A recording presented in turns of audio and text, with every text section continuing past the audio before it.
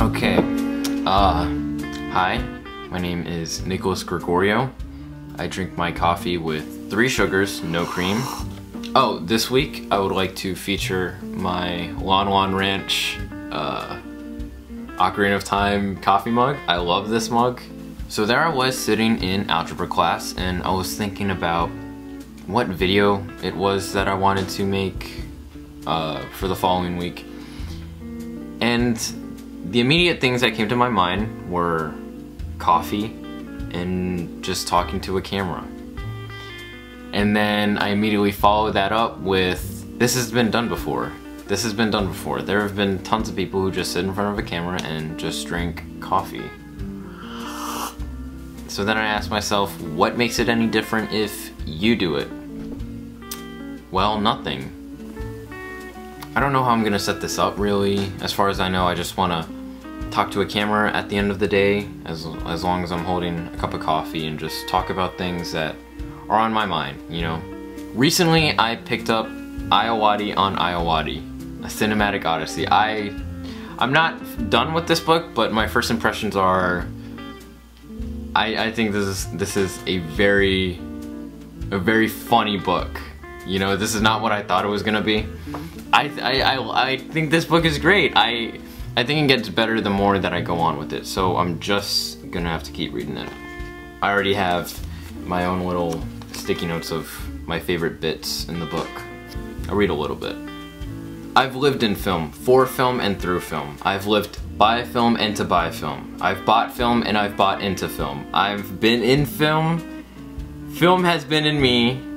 I've sold film. I've sold into films. I've seen the film Grease. I've seen a film of Grease. I've yet to see a film in Grease or while being greased. Oh my god. It's stuff like that makes me want to keep going on with this book. And, you know, before I started the channel Out of Focus, my goal as a filmmaker to be, do I call myself a filmmaker?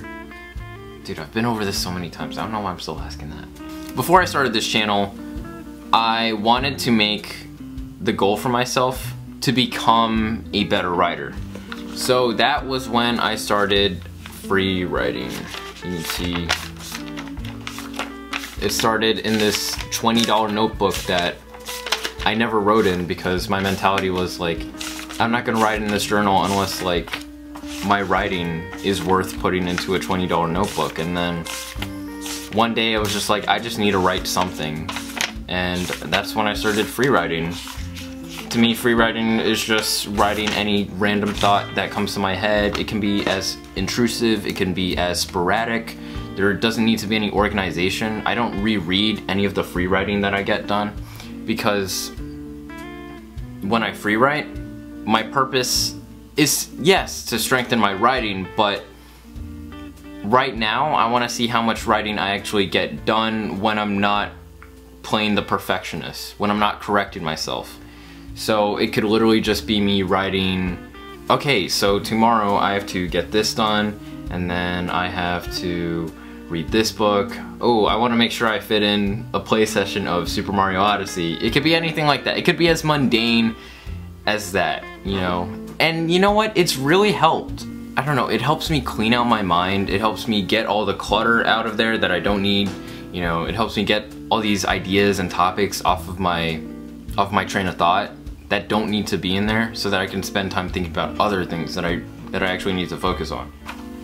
It just helps because I can see my thought process and I can monitor how I'm making decisions, you know. And this one I got, I wanted to get it just in case, like, this is gonna be for when I have like an hour or 2 or 3 or 8 to sit down and write, so that I can really just like spend time and pour out into these big ginormous pages. So yeah, free writing's been one of my things lately. I have to mention this at some point because I know that other people think it, but I don't see it. Everybody keeps telling me how big my hair is, and I know that it's like, it's long, but everybody like makes a big deal out of it. I mean, I guess it is a big deal when I can't even fit into frame, but you know, like where I work, People are trying to get me to cut my hair. My parents are trying to get me to cut my hair. Dude, do I really need to cut? Is it that bad? I wouldn't be talking about it if people didn't make it out to be such a big deal. You know what it is? I was traumatized as a child. I used to get haircuts from my parents, and they always like loved it short. They loved cutting my hair real short. And, you know, I guess that sort of contributes to my mentality today, because now I probably get a professional haircut about bi-yearly. For the most part, I cut my hair with the tiniest piece of scissors. You know, it looks really jagged right now, but I don't care.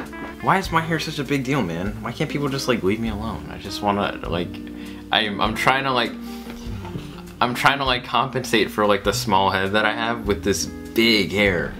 Everybody like comments about how it looks like it just woke up and got out of bed, but you know, that's what I'm trying to go for, because if I don't put anything like at all into this thing, then I end up looking like an Asian foreign exchange student. One of my old coworkers told me that I looked like a more normal version of Moss from the IT crowd. That's not why I picked up this book. Is that a compliment? I came here to drink milk and kick ass. And I've just finished my milk. Okay, I feel like this video is actually starting to drag on, so... Actually, I think I know what I'm gonna call this series now. Yeah, I guess it looks like I'm all out of coffee.